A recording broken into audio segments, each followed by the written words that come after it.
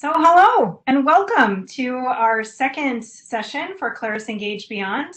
I'm Janine Campbell and I am your host for today's session featuring Wim Decorte of Soliant Consulting, all about Claris FileMaker Server for Linux. Before we get started, let me just walk through some general technical support and housekeeping details. If you require support from WebEx at any time, we've included the WebEx technical support information in the chat. It's also up here on the screen. Please, if you need technical assistance, contact them in your region as appropriate. We recommend you participate with your computer audio, but you can dial in if that is better based on your bandwidth. Simply select the three dots at the bottom of the window and choose your audio connection. Also, if you can shut down any other applications that draw bandwidth, it will create a better experience while viewing today's WebEx. Also, questions. I want to make sure that everyone understands questions and how to customize your viewing experience. You can customize what you see and how the presenters are displayed. Simply click Layout, and there are several options there. So feel free to select the options that are best for you and your viewing experience. And now moving on to questions specifically, we will have time for some live Q&A, and Wim will take some questions as well as some special guests, so hang out to see who else might join in that Q&A section. To submit your question, we ask that you please open the Q&A panel and send your question to all panelists, and we will answer as many questions as time allows at the conclusion of Wim's presentation today. And so with that, I am happy to, oh, one more thing. Gosh, how could I forget? We've also created a dedicated space on the Claris community for you to engage in continued questions after today's event. We will answer some questions over the next several days in that space, and we want to facilitate good conversation there. So feel free to bookmark this link to the question section on community specific to this session on Server for Linux. Okay, now I'm ready to pass the virtual microphone to Wim Decorte of Soliant Consulting. Wim, take it away. Thank you, Janine. My name is Wim Decorte, and happy to be here. Hello to everybody. I am the director of the Claris practice at Soliant Consulting, Inc. What that does basically, it means that I have the pleasure of leading a very talented FileMaker developer team of about 32 strong at Soliant Consulting. It's worth to note as well that Soliant Consulting is a fully employee-owned company, and we're kind of proud of that. I have been active in the FileMaker Claris community from day one, and for me that was over 25 years ago. If you haven't been in the community or active in the community, there's a couple of forums. There's community.claris.com that you can go to, and you'll find that it is a very close-knit and very friendly environment. It's actually, when I got started 25 years ago, it's how I learned all my early skills. You'll find me there. I'm paying it forward. There are some great people out there that can help you through your early learning curve, or even with some very advanced topics. I have today, actually, this year marks the 20th anniversary of my first DEF CON speaking engagement. That was at a DEF CON in Orlando. Since then, I've spoken at most of the past 20 DEF CONs, and it's always an honor to do so. If you go back in history, you'll find that most of my sessions deal with security considerations, integrations with other applications, and server deployments. And that's exactly what we will do today. We will talk about FileMaker Server that runs on Linux. And when we say FileMaker Server, we really mean the FileMaker Server that you install on premise or that you install in the cloud yourself, right? It's separate from FileMaker Cloud, which at the core of FileMaker Cloud is also a FileMaker Server, and it also runs on Linux. But FileMaker Cloud is a different product. It's a whole product that includes managed hosting, a customer console, identity provider, all of that good stuff. So we will talk mainly about what we call Claris FileMaker Server, the one that you install yourself. And the main point that we want to talk about today is why would you care about having a Linux version of FileMaker Server, and how do you go about using it? A Linux version of FileMaker Server isn't entirely new, right? So it's been around. It's coming up to its first anniversary, actually. It was released back in October, November of 2020. But even before that, it was already used in the Claris FileMaker Cloud product, right? So that one has been running on Linux for quite a while, for a number of years. So it's not an entirely new thing. It's just something that has been added to our arsenal.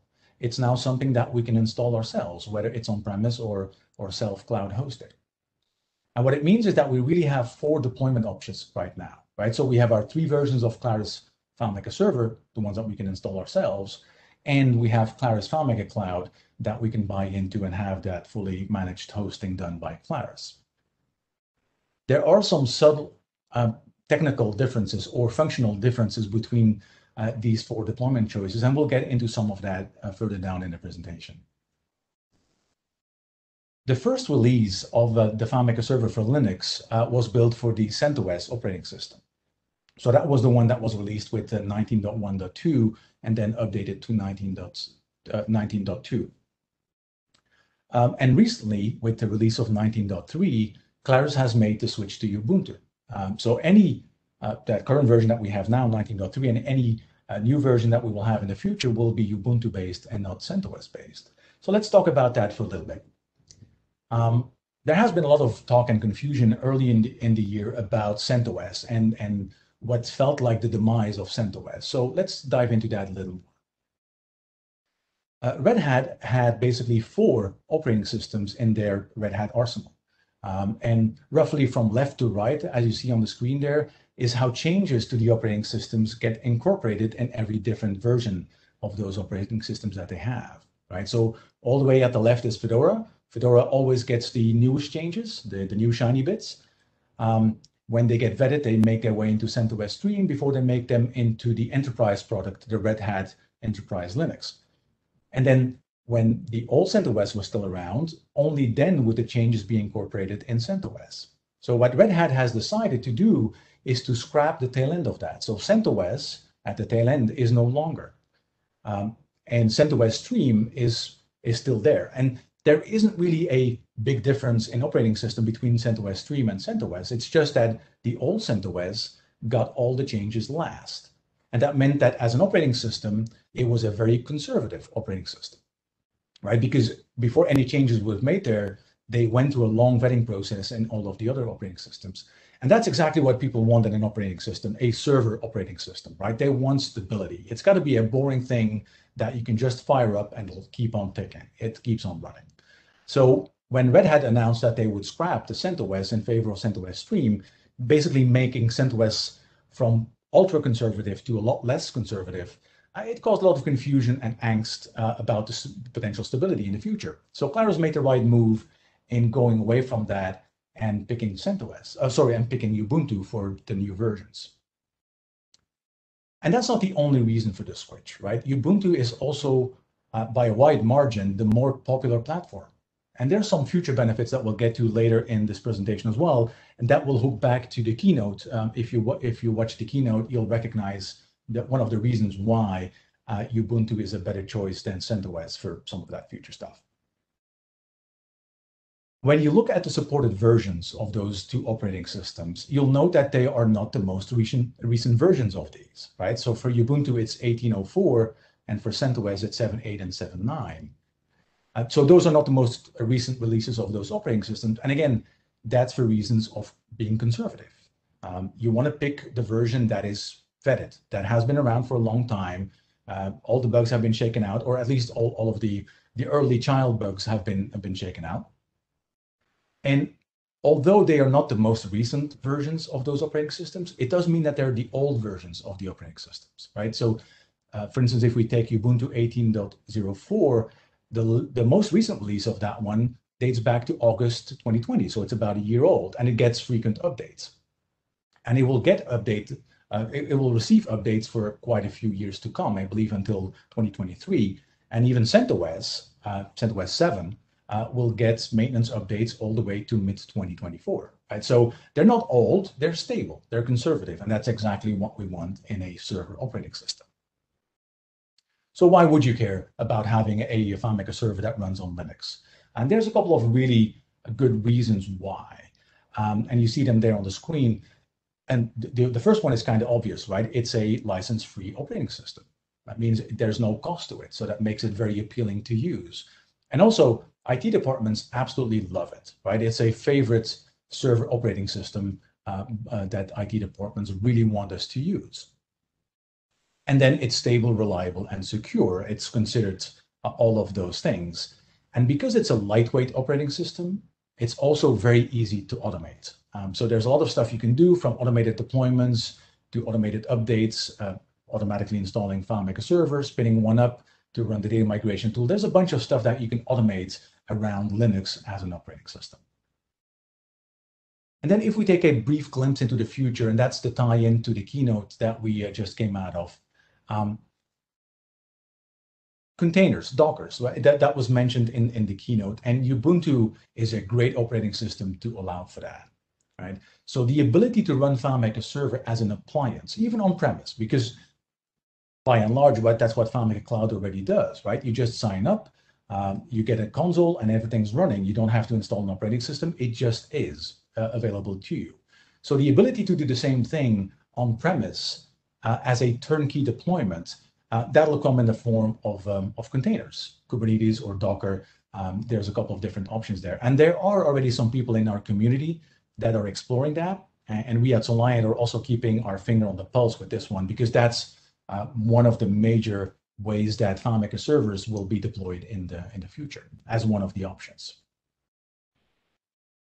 There are also a couple of wrong reasons to pick Linux, and we want to dispel some possible erroneous assumptions that people can make around Linux. And the first one is that because it's Linux, it's going to be fast, right? So, and with that assumption, you'd say, well, I will always pick Linux, because if I have to pick or make a choice between Linux, Mac OS, and Windows, Linux is going to beat the pants out of the other ones. And that is not so. The operating system itself is not going to move the needle to that extent as the assumption may want us to believe, right? It is the nature and the design of our solutions, by and large, that is going to drive how fast it behaves on any server. What we're looking at here on the screen is output from a tool called Punisher. It's a tool that we developed at Soliant. It's available for free on GitHub. You can download it.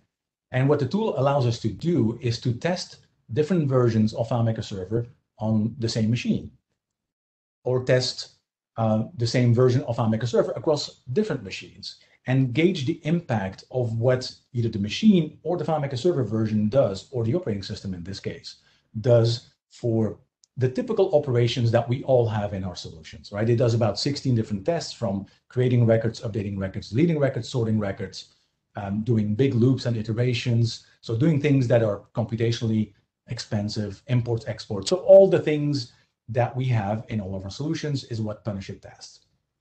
So what we see here on the screen is the big columns are the operating systems. The 1, 5, 10, 20 is the load, the number of concurrent sessions that are running on that server at the time of measuring. The white cells are basically the number of seconds it takes to run to any of these particular tasks. And I have listed only 4, not the full 16 there, to maintain a little bit of visibility on that chart there, so you can wrap your brain around it. What we see here are 4 typical operations. And as you can see, if you look at that, between the different operating systems, these tasks are roughly all the same, right? So some operating systems do the task a little faster, but on the aggregate, if you look at all the tasks across all the operating systems, the operating system, or the choice of operating system, doesn't really make a lot of difference. The second myth that we want to dispel is that because Linux typically allows us to run on all the hardware, much older hardware than, say, Windows or Mac OS, because those two operating systems tend to constrain you to more recent hardware. Because Linux allows us to run it on older hardware, that means that I can run my FileMaker server on really old hardware. If I have a spare box that cannot be used for anything else, well, does that make a good FileMaker server? And obviously, if it's just for testing and development, I would say by all means, right? Because it's a cheap way to get a development server if you don't have one. But for production, not so much. And again, we turn to our Punisher tool. And what we're looking at now is the aggregate sum of all the tests that we've run on those two machines. And we picked 2 machines that have the same number of cores. Both of these have 8 cores, an old MacBook and a recent AWS T3 2X large instance. So they both have 8 cores, and the cores run at the same speed as well. So all of these cores run at 2.5 gigahertz. So you would say, well, that's exactly the same speed. And you may expect, or potentially you could expect the results to come out the same, but they don't, right? You can see that the most recent machine, the T3 2X large at Amazon, is about twice as fast as the old MacBook, even though it has the same number of cores and the same clock speed. The only difference here is the generation, the age of the generation of the processors, right? So old hardware is old for a reason, right? It's several generations behind what you can get now. And by using old hardware, you will see the effect and the performance of your solution. So don't fall into that trap. And then, of course, there is going to be some controversy about people wanting to use a desktop on their Linux server. And if you look at the release notes for FileMaker Server for Linux, the Ubuntu version, you'll see that Claris actually supports both the server and the desktop version. There is a big caveat there that says that the desktop version is supported but not fully tested. And if you have been on the FileMaker community, there already have some people having some issues with running the desktop version. So if you run into issues, again, community is great and we're very friendly. Post your question and we will follow up there. So people will want their desktop because they are used to using operating systems with graphical interfaces like macOS and like Windows. And can't really blame people for wanting that, right? It's kind of easy to look at your databases folder on your FileMaker server like this, the way that we look at it on the screen versus having to look at it from a terminal that is purely text-based.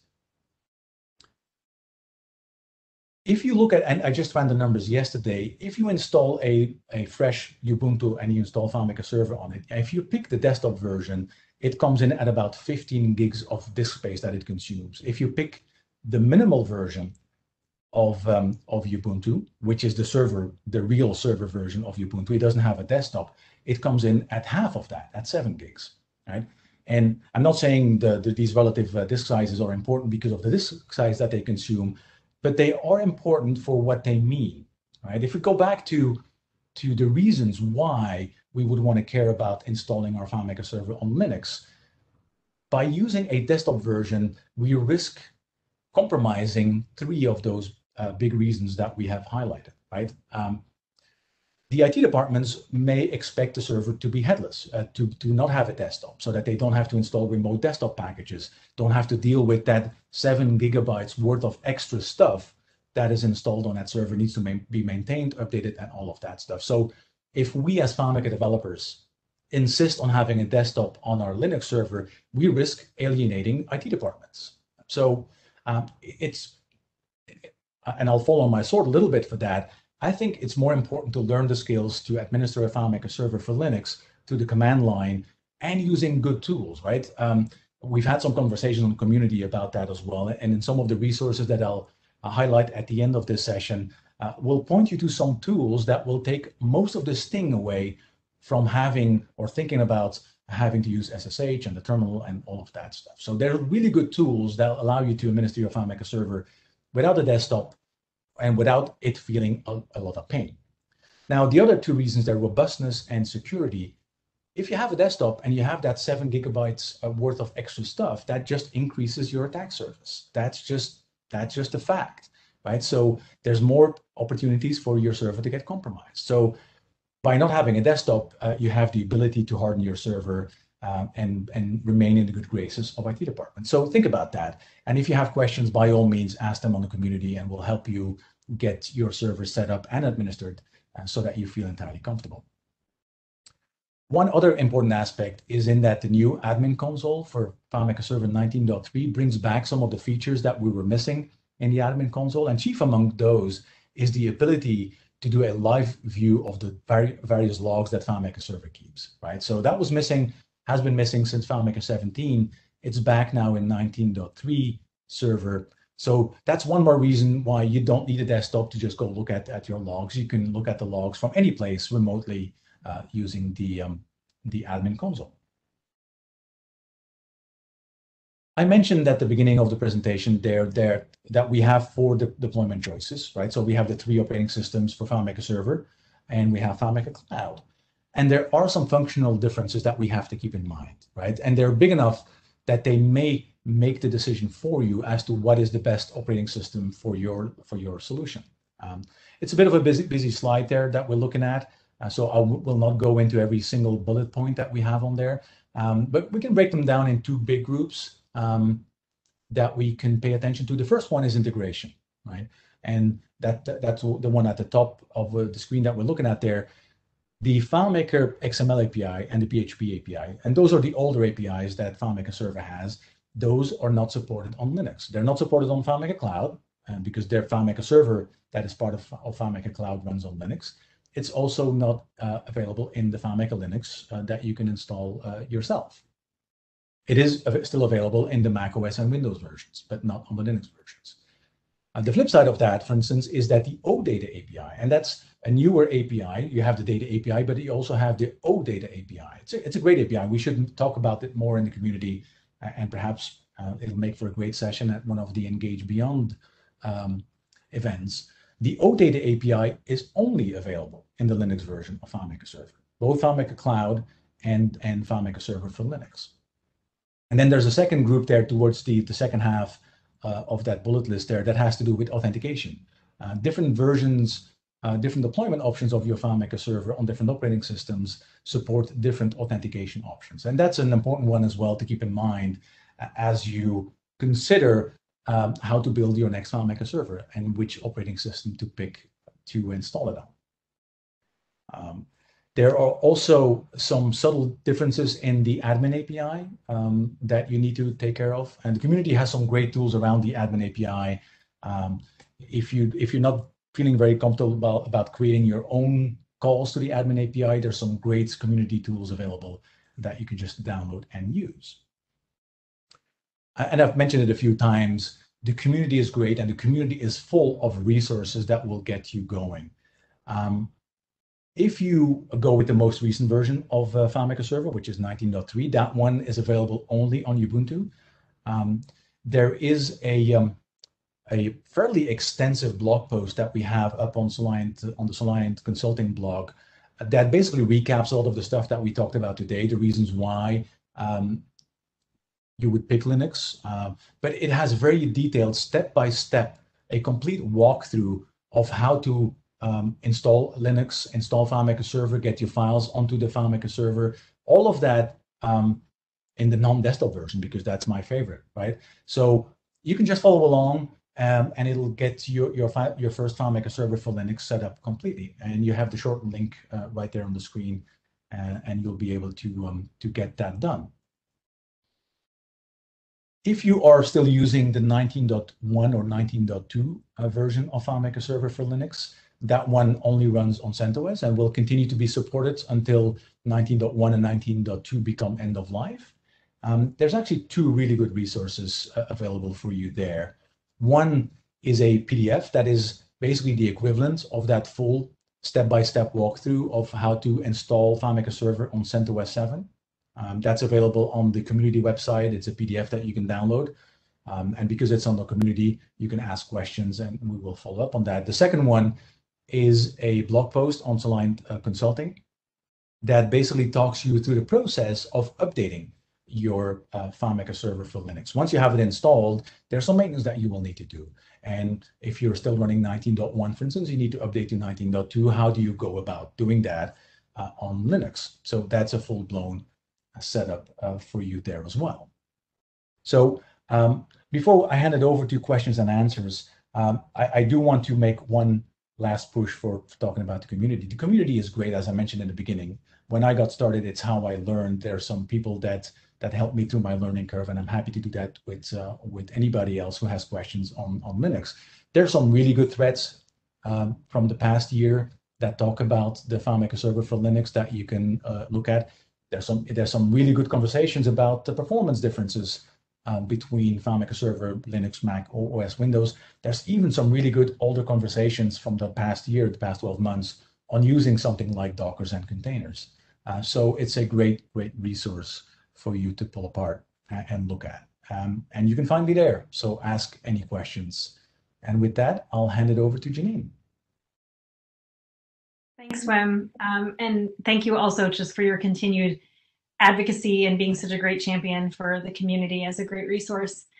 We have many questions, no surprise with this group, and I'm thrilled to kind of kick that off. But first I want to welcome in some special guests as promised. We have some additional Claris representation from our product and engineering team. So hi, everyone from the Claris teams. It's great to see you. I know that many of our audience members are thrilled, likely to see all of you and hear from you as well. Okay, so yes, lots of questions. And as I said, we will get to as many as time allows. And we do have a fair amount of time. So I'll start with a question about the choice of Ubuntu. Why the choice for an older version of Ubuntu is the question. Sure. I will mentioned some of try that. to. Oh, go ahead, Lucy. All right. So we released FileMaker Server 19.3 on Ubuntu 18.04. When we start the project, Server Ubuntu, we started to look at what's available for Ubuntu OS. So it was 16.04 LTS and 18.04 LTS. 19.04, it's a regular release. 20.04 LTS was not on the market. Ubuntu releases every 6 months, April and October every year. So long-term release, LTS, long-term service support means every 2 years they release a version. And then LTS is supported 5 years since its release, and then adding 5 years of security update and maintenance. Other releases are supported for 9 months. So at the time, 19.04 was available as regular release, but it's only being supported from April 2019 to March 2020. And 18.04 is supported from April 2018 to April 2023 with additional 5 years of security update to 2028. So 18.04 is the latest LTS that we released. And the Ubuntu 18.04 opens up a lot of things. We want to give you, our community, a stable, most powerful Linux OS to run on private cloud, public cloud, and hybrid cloud infrastructure on AWS, Microsoft Azure, and Google Cloud Platform, and even possibly, Oracle or IBM Cloud, wherever your customers are. So back to you, Jeannie, or somebody else wants to jump in. Does anyone else want to add to Lucy, or should I move on to another question? I'll take silence as move on. Okay. The next question is about when will the Linux version support Ubuntu 20?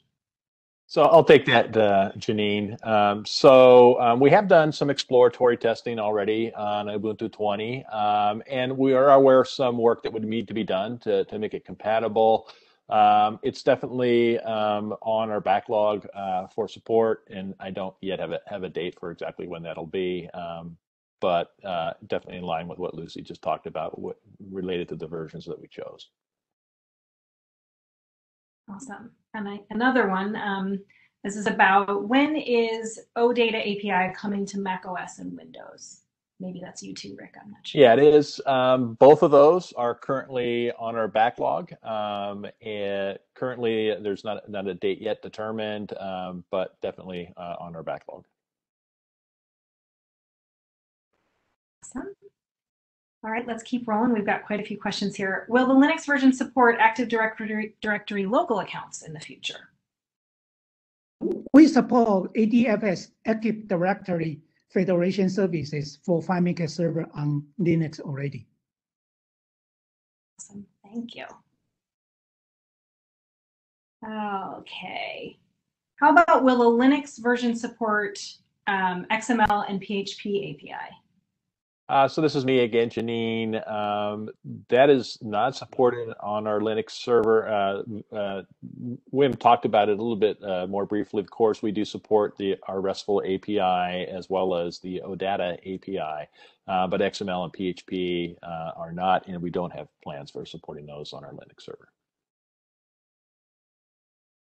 Okay. Here's a question about mixing and matching operating systems for WebDirect worker machines. Can that be done? Yes, Ubuntu WebDirect secondary machine can work with WebDirect primary machine on Windows or Mac, and vice versa. Thank you. Thanks, Wade. Okay. Will there be an FMP client on Linux? Can you tell us about how WebViewer 2 works? I'll take the first one, and then I'll hand the second one over to Clay. But as far as FileMaker Pro running on Linux, we currently do not have any plans for that. I'm never going to say never, because never is a long time. But I would be more interested to hearing any use cases for why folks may want to have a Linux version of FileMaker. Of course, it would come at a cost of porting over to Linux versus machines that are already out there. Not currently on our roadmap, so just curious. Don't get a lot of requests for that. I would be curious to have the use cases. And then over to you, Clay.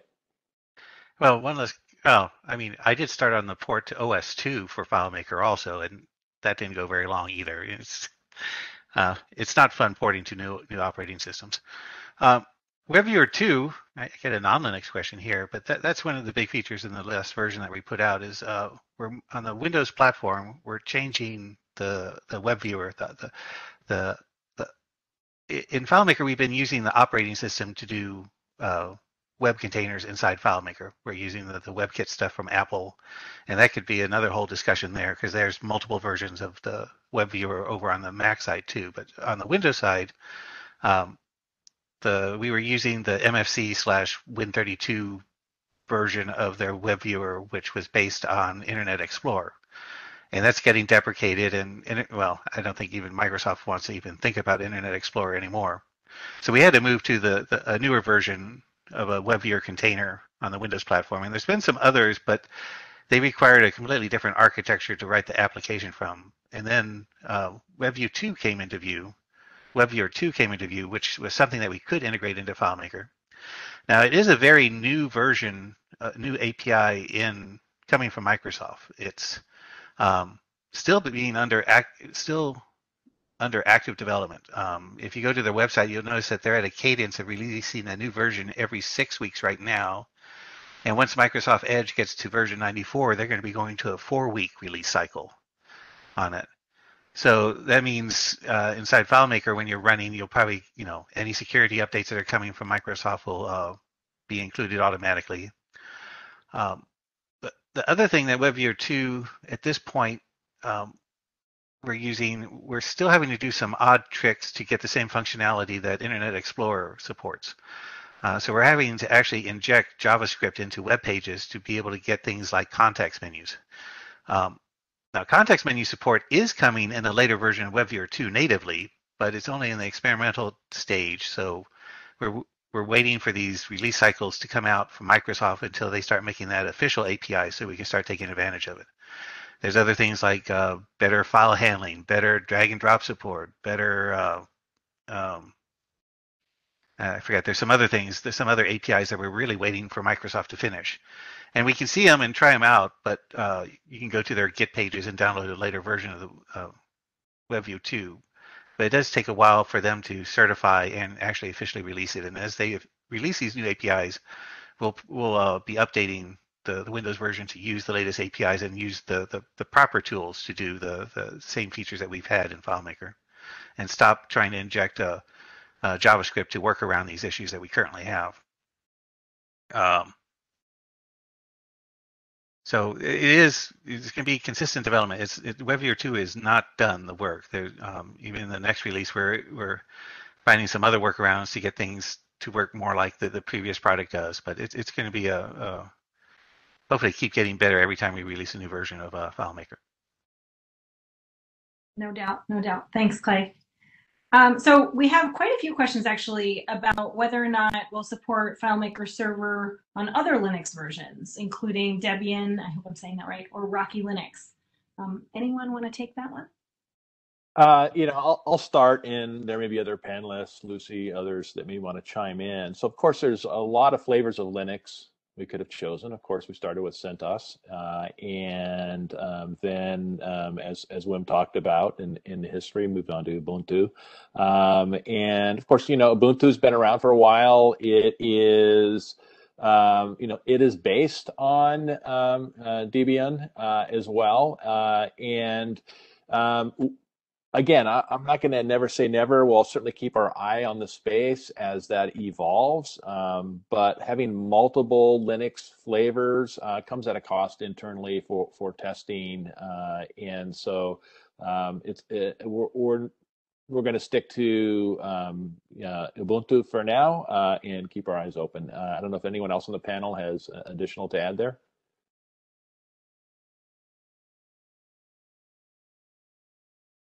Seems like a no. Okay, a few more questions. We have a little bit more time, so let me see how many more we can get to. Let's see. We have a question here about security. Hold on, I'm trying to find it. Give me a second.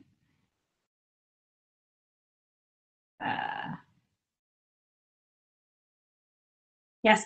Why installing a desktop on Ubuntu server compromises security?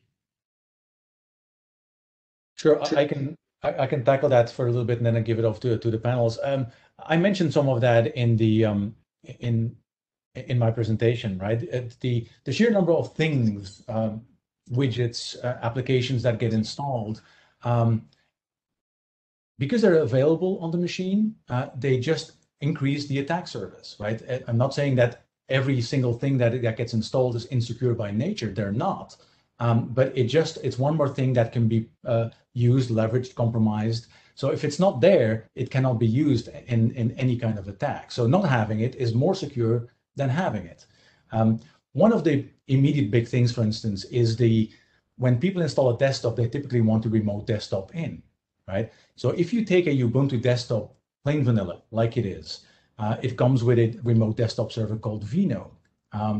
Vino doesn't work out of the box for remote connections unless the user is already logged in. So it's not it doesn't create a new user session. It takes over the user session that's on the server, on the machine itself. So if that session is not available, you cannot remote desktop in. So what is the next logical step that people will do? They say, well, I'll leave my user logged in on my server so that I can use my Vino remote desktop. And you can see the progression of making decisions that each one individually compromise or potentially compromises security as you go along, right? So the fewer things you have on your server, the more secure it is. Awesome, thanks, Wim. Here's a question about, are there any future plans for on-prem hosting of Claris Connect type functionality on Linux or otherwise?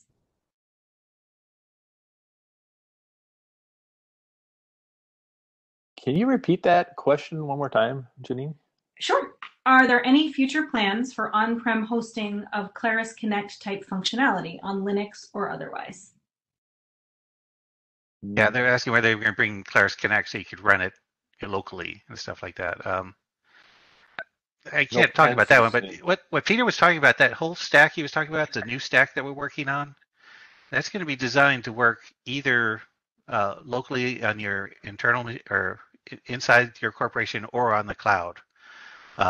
So future stuff, we're definitely looking at making sure you can run stuff, that all the future work is going to be able to run wherever you really want it, because we know a lot of people want to do stuff internally and stuff like that.